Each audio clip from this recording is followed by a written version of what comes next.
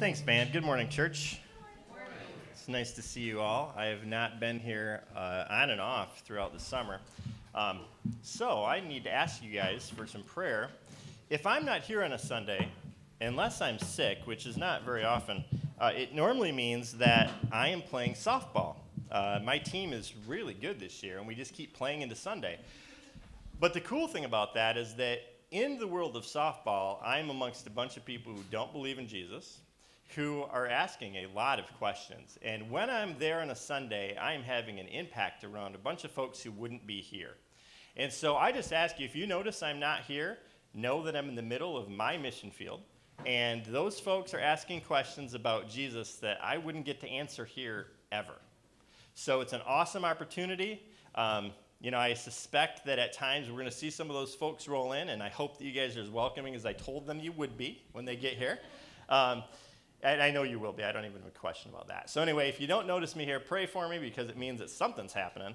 And really, I want to win, too. So there's kind of a double purpose for real. So anyway, thank you for coming today. So we have a bunch of folks back from vacation. One of the people who is back from vacation but who is not here is Pastor Mark. Sounds like Annette, and you can correct me, but Summer is not feeling well, and Mark was up all night helping her. So if you could pray for Summer today, too. She's had, a history of some medical issues in particular, one real bad one. So just pray for that. It's not a normal thing, but Annette needs peace, I'm sure, remembering the past. So pray for Summer that she just gets feeling better today, and they'll be back next week. So, a couple things before we jump into this. When I come to preach to you, there's a couple things that I have to work through most of the time. I think it's a privilege to have a microphone, but it's also a big responsibility to have a microphone. And I take very seriously what I say. I take it seriously because oftentimes the way my mind works is that I'm working through something in Scripture or that I've been brought up with that I need to challenge and find out, am I still in the same place? Do I really believe God said this? Did he not say this? What does that mean? And how does that play out today? And so I take really seriously what I bring to you because I do not want to mislead anybody ever. Like, my intent is never to come up here and mislead you down a path that is not godly. But because my mind works in ways that can scare traditional Christians at times, it can feel scary. And so I am always walking this tightrope because I'm willing to ask questions that maybe other people don't like to ask sometimes. But I also don't want to mislead anyone. And so I just want you to know that I prayerfully consider what I talk about, and that is always in my mind. Secondly, this sermon is really speaking to a bigger issue. And if we were doing more than a 20-minute takeaway, probably it would be one sermon. But we're not. And so I'm going to try to take you somewhere today, but I want you to focus not just on the details of what I might be saying.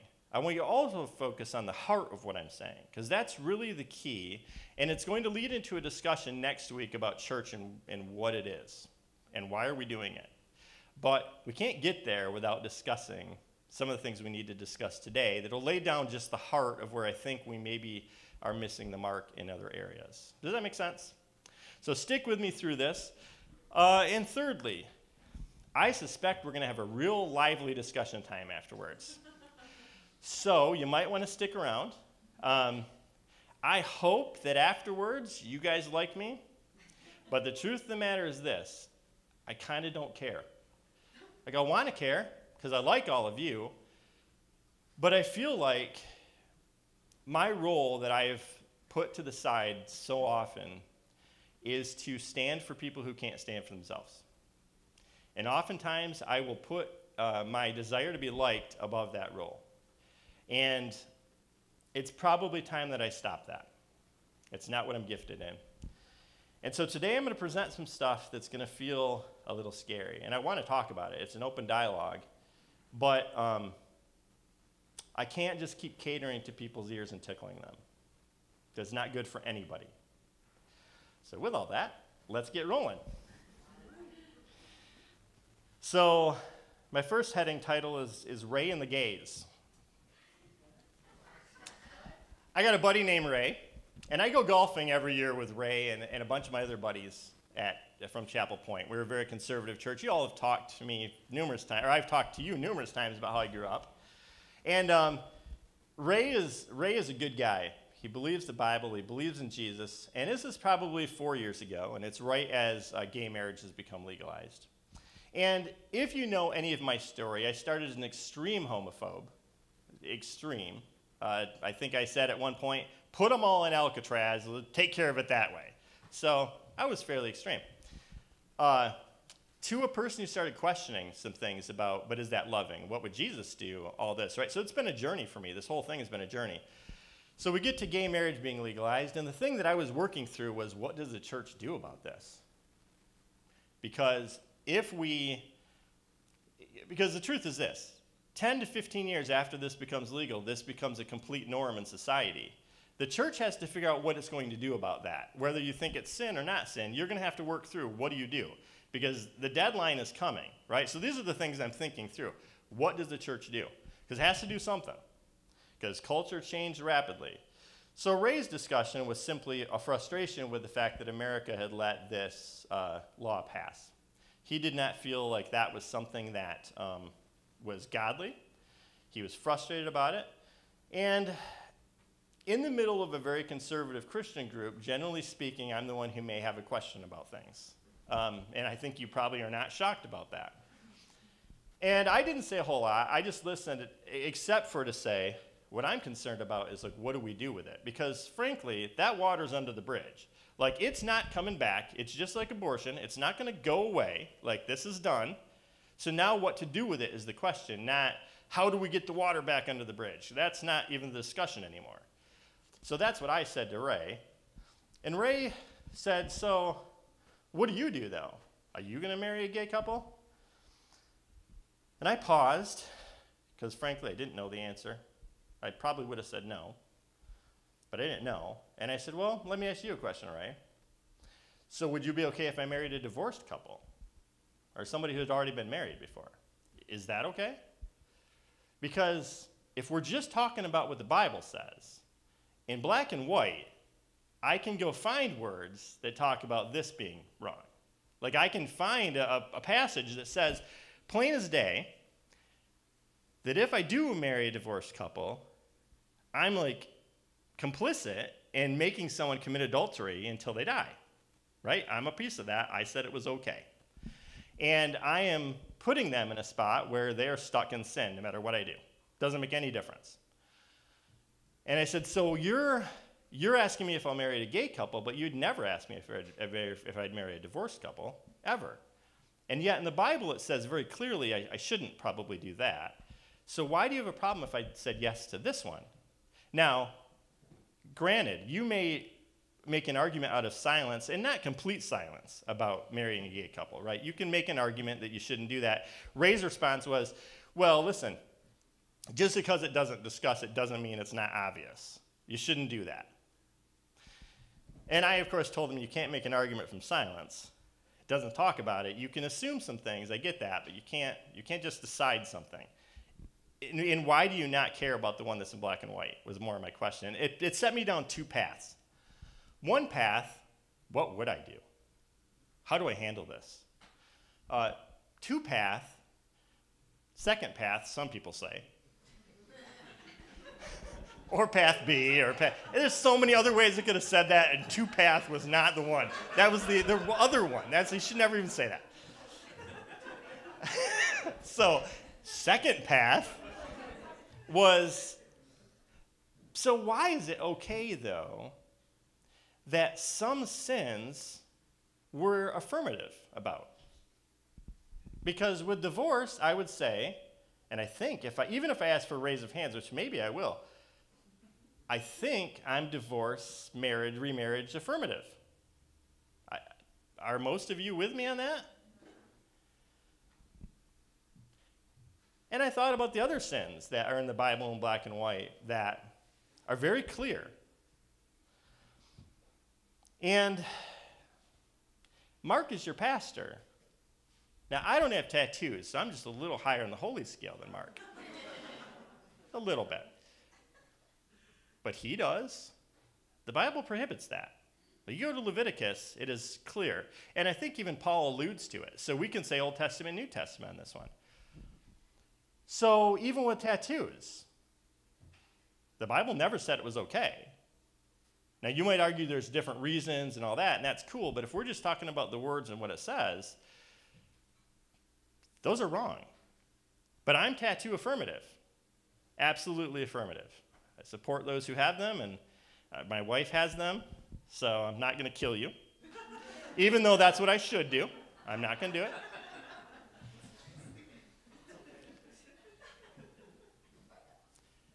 But it's not just that. Like, I have never been in a church. I know one that existed, but I've never been in one where women have to wear head coverings, but there's nothing that says in the Bible that that stopped.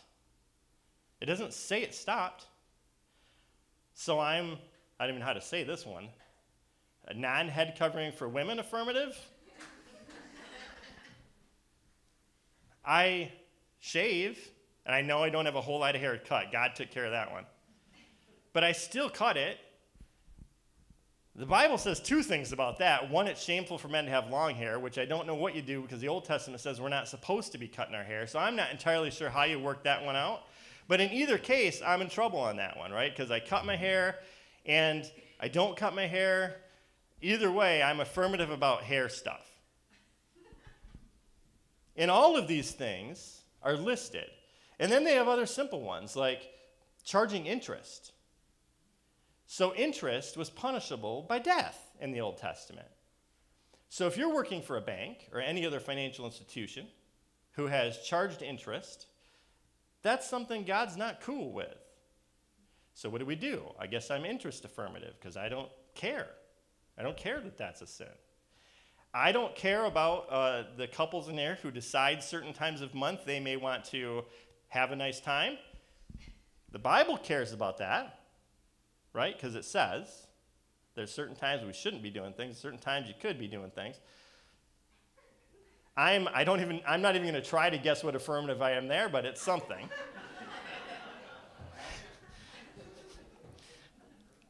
It seemed like there was a joke about Sunday, Bloody Sunday in there, and I thought, we're just going to leave that one aside. We're not going to say that. Which notice, anyway. So, you see what I'm saying, right?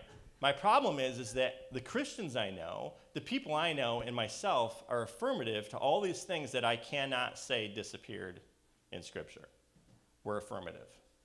We support behaviors that the Bible, that God would have said are sin, and we not only support them, we enthusiastically support them and don't see an issue with it.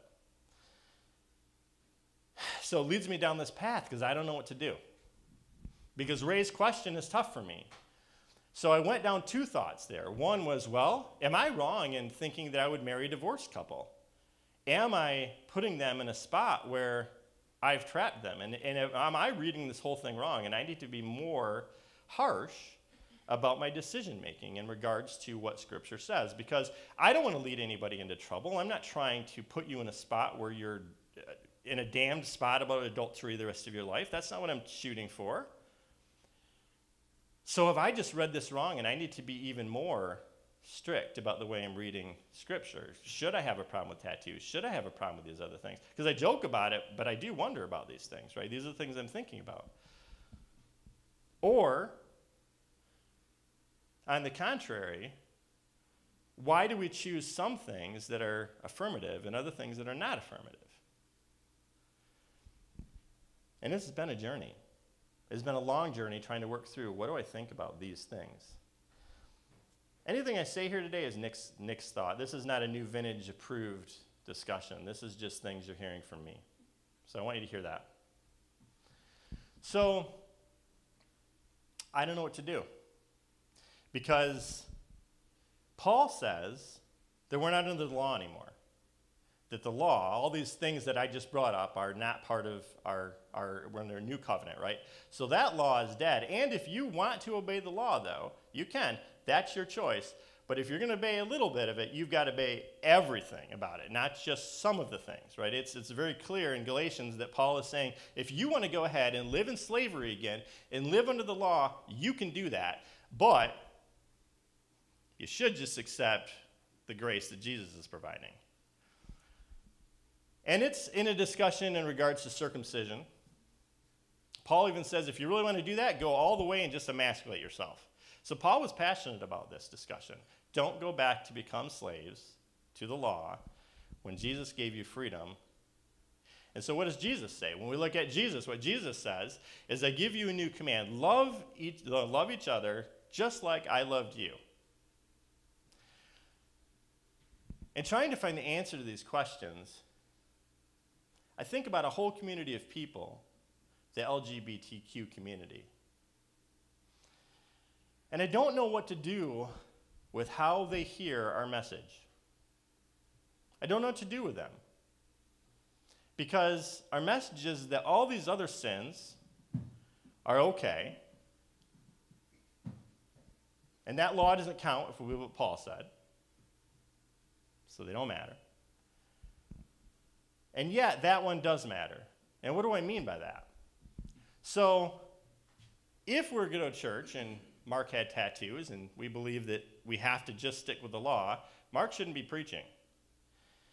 Right? Because if he has tattoos, we don't have restrictions on what he does, right? He could still serve with kids. He could do other things. If you come in here and you are somebody who is a glutton like myself, no one makes restrictions on what I do. Like, I can still serve in every other area of the church because I'm completely welcome because you affirm me as someone, even though my behavior is contrary to what Scripture might say.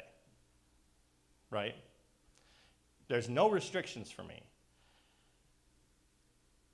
But in general, if you came in and your issue is that you live in the LGBTQ community, there's a restriction for you. So not only can you not just come in and just serve anywhere, like there's probably a policy written somewhere about what you can and can't do. And I don't get it.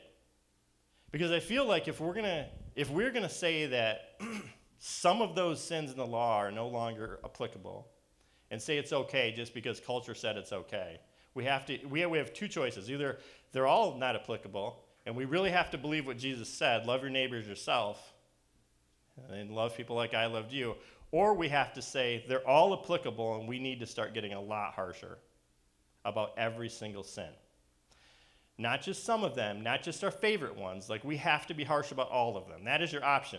And I think that's what Paul's saying, right? Paul is saying you can choose to live under the law if that's what you think you want to do. But if you're going to do one, do them all. And I think when the community, the LGBTQ community hears us, what they hear is what Paul is saying. They see this divide.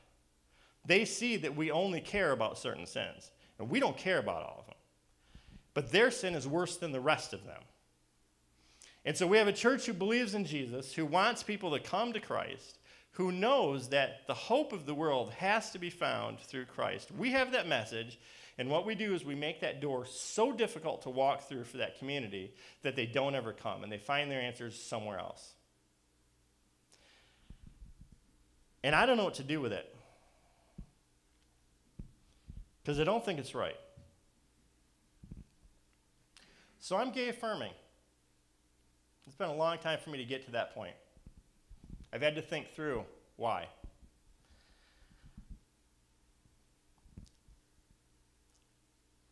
That door is important. It is important that people hear about who Jesus is. Everything we do that blocks that door from people hearing that message sends more people to hell. I'm not cool with that. I'm not going to stand here and be okay with that anymore. I'm not telling you that the church policy is that we're going to put flags up. I'm just saying, for me, this is where I have to land. I want you to join me in that, because I don't want the next person who walks in here who lives in that community to wonder, so I love these people, but would they come to my wedding? I don't want the next person to walk in here who is gifted, who knows who Jesus is at their core, and has the ability to be a leader, to wonder, but could I be a leader here? Is my sin going to be the one that's so big that I can't be a leader here? I don't want these people to question if they're not just one of us, the big messy bunch that we are, but their sin is somehow bigger than ours. Because it's not fair, and it's not right. So I guess my challenge about this piece is that I want to ask you, what do you want to live under? Because if you want to live under the law, then I expect that we're going to start questioning the couples who come here who we know aren't married, who are coming with each other in the morning. I expect you to start wondering, when they come to me and say, I want to serve in nursery, then I'm going to have to start telling them no, right? I'm going to have to start saying no to everybody. I don't think it's fair not to. I don't think it's reasonable. I don't think it's just. I don't think it's godly for me to say no to this one community and say yes to everybody else.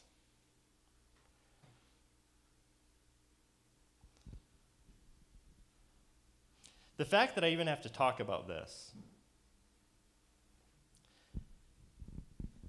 is what frustrates me. And I think that leads us to our discussion next week. I'm not sure. What time am I supposed to be done right now? I should have set a timer for 22 minutes. How are we doing? You're at 21. I'm at 21. That's great. Okay. Okay, so the piece that I want you to think through going into next week is, so what is the church for then? What are we here for? The church in America is dying rapidly. The church in the world is dying rapidly. I don't think it's because we come too lenient on sin. I think it's because we're discussing things that we shouldn't be discussing. I am not here to tell you that sin is not important. Sin is extremely important, but it's important as secondary to Christ. It is secondary to the hope that Jesus brings us. And I think what we've done is flip spots. And I want to discuss next week, how do we bring the supremacy of Christ and the hope that he provides back to the church? Because I don't think we're going to exist much longer if we don't do it. Anyway, thank you guys for listening. Let's pray, and then we will break into our discussion group, and I suppose it'll be lively. Jesus, I thank you for you. I thank you for taking me on journeys that I don't want to go on. And I don't thank you for making me think the way I do, because it's not easy. Lord, I just ask you to give everybody wisdom, give everybody compassion, and the ability to imagine what it's like to live in somebody else's shoes. Help us to honor you with what we do and the decisions we make. And Lord, teach us how to bring the church back to the discussion of what you've done for us, who you are, and the abundance that we can find inside of that life. Man, the church is supposed to be the hope, Lord. Help us to know how to be the hope of the world, showing people the hope that you are. Help us to really believe that the gospel is good, good, good news. So much better than we could ever imagine. Oh, Lord, thank you for this day. Man, thank you for trees that fall in your yard. And thank you for these people here, Lord. And thanks for this opportunity. In your name I pray, amen.